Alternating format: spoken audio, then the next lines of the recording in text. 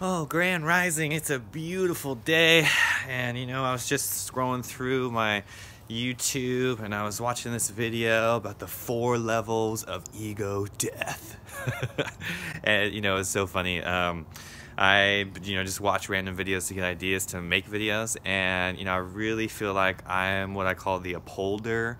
I feel like I need to talk about all these things, whether it's diet related or it's in the spirituality movement, and there's a lot of stuff out there that's just misleading. So that's what this video is all about. Ready? There is no such thing as an ego death or 4 levels to the ego death. It is all just clickbait, basically. So this is about the ego, all right? This is why you need your ego. This is why your ego is so important, and you don't even need to think about ways to get rid of it, okay?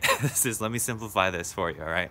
So let's really think about this, okay? We are spiritual beings having this human experience, okay? So what does that mean? That means we are spirit souls just flying around, and now we have this body, and we're walking around on earth, okay? It's called samsara, the wheel of birth and death, okay? We've done this countless times.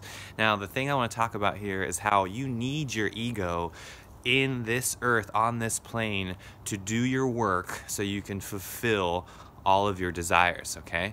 So that's really important. I'll use myself as an example here, okay? I am a spiritual soul having this human experience. My name is Robert. I am 30 years old. This body has been on this planet for 30 years. And it's so important because I have specific work that I need to do right here on this earth right now. My soul entered into a contract so I can get on this earth and actually do the work I need to do to fulfill my karma so I can no longer have a body and go to the higher planets, all right? It's just that simple. So get all that stuff out of your head about getting rid of your ego or taking lots of psychedelics to get rid of your ego.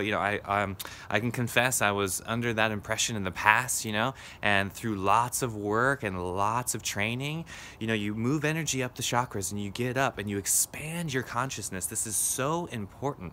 Now, the thing you need to realize though is you got to bring that energy back down onto this earth and use it. We're not just here doing work on other planes of existence. No, we are here to do very specific things. And that's where the tools like meditation and yoga come in to help you gain clarity on those things that you need to do in this life right here, right now. So take this time to go within, learn, go deeper into your yoga and meditation practice.